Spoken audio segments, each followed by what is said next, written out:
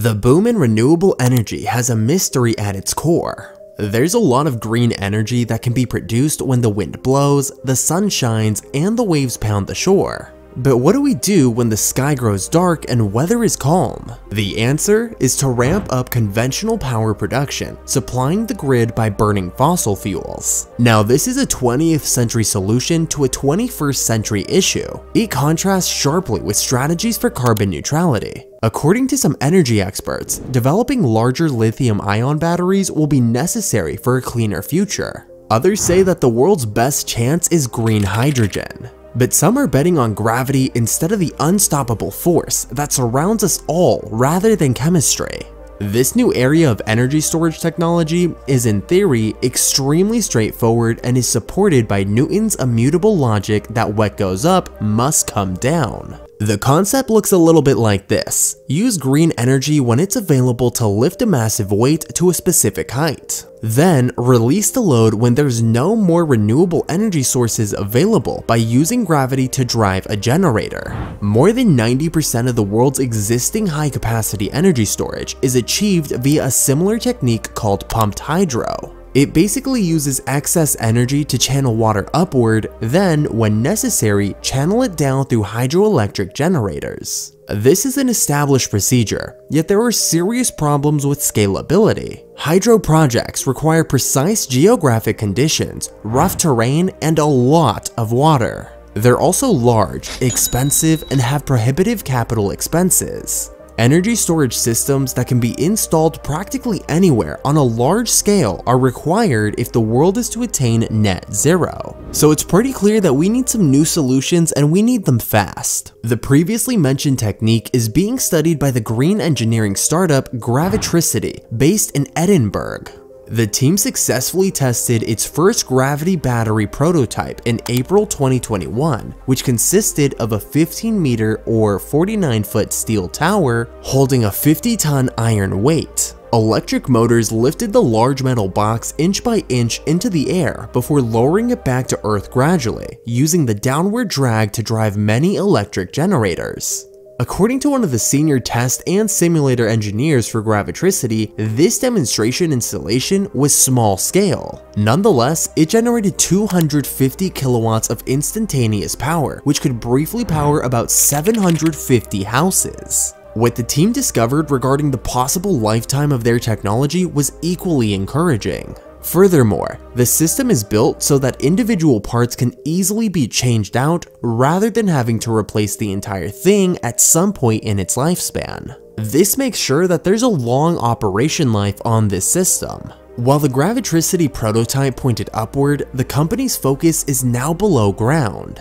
Over the past year, we've seen engineers scouting for abandoned coal mines in Chile, South Africa, Eastern Europe, and Britain. Charlie Blair, who is the managing director, says the justification is simple. Why build buildings when we can harness the geology of the soil to support our weights? It seems like a really neat solution, especially when you consider the fact that the world has a lot of abandoned mines. Even better, these abandoned mine holes are large enough to accommodate a full-sized Gravitricity installation and extend down at least 300 meters or 984 feet. And possibly even deeper. According to Blair, there's also the political will to make it happen, with decision makers eager to capitalize on public support for a so-called just transition, the idea of a new, low-carbon economy that ensures the livelihoods of fossil fuel workers and their communities. A subterranean prototype, most likely located in the Czech Republic, should therefore be operational by 2024 with sufficient funding. But first, there's some obstacles we have to clear. According to Blair, we need to extensively examine the existing civil structures, the shaft liner, and the shaft surrounds, and make sure they're perfectly sound and capable of standing up several thousand tons. Methane gas and flooding in the mines are further possible safety concerns.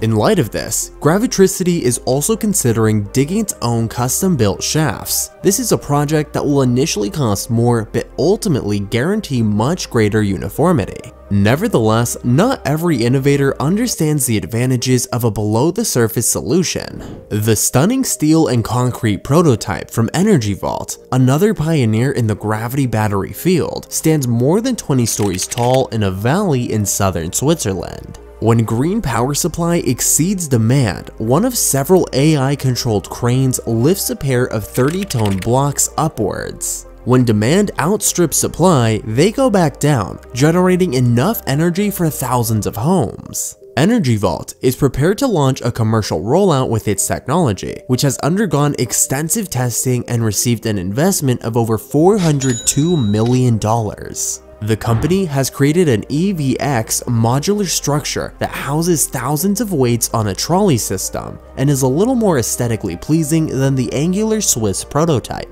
Robert Piccone, the CEO of Energy Vault, recommends visualizing it as a warehouse full of energy elevators. The blocks made of recycled material rise when clean electricity is being delivered, and they fall when the power grid requires more power. A 100 megawatt per hour EVX can power about 25,000 houses for a day. The overall storage capacity of each site will depend on its size and architecture, but even at the low end, the buildings will occupy dozens of acres. According to Piccone, the answer is no. These systems are likely to be located distant from populated areas next to wind and solar farms. We won't have to dig any particularly deep holes or deal with any significant site-specific constraints. Basically, any place where a 20-story skyscraper can be built will do. The message seems to be getting through, with interest pouring from all around Europe, America, the Middle East, Australia, and China. Energy Vault's order book is quickly filling up. The latter is particularly interesting according to Piccone, who is optimistic that it can signal a change in strategy for the country that's the world's largest emitter of greenhouse gases. Although it may be wishful thinking, eventually all nations will have to adopt some kind of green energy storage. This includes long-duration storage, keeping the lights on for an extended time when renewable generation is low, and short bursts of electricity for when the grid requires an additional supply. This second point relates to a serious problem facing green energy developers. Electricity grids were designed to work with conventional power stations, not renewables.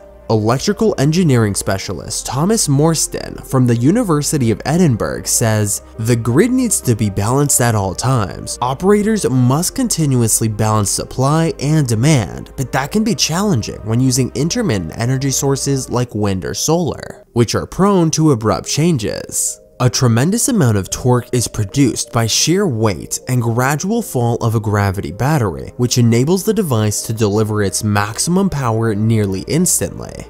Because of this, the technology is particularly good at keeping the grid in balance, lowering the possibility of major infrastructure damage and blackouts by taming second-by-second variations. What about lithium?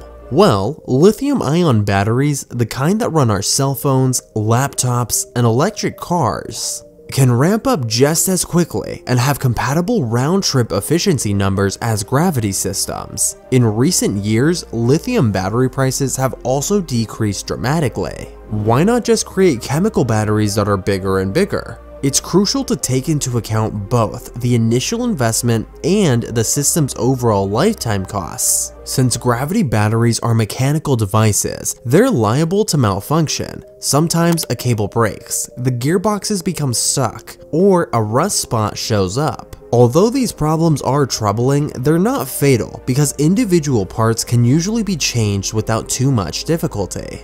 Gravity batteries can endure up to 50 years due to their repairability, according to Asmay Barada, an energy storage expert at the International University of Rabat in Morocco. When compared to their electromechanical equivalents, things are different. According to Barada's research, they found that lithium batteries cost twice as much over their entire lifetime as mechanical alternatives. Lithium-ion cells degrade, which means their storage capacity drops irreparably over time.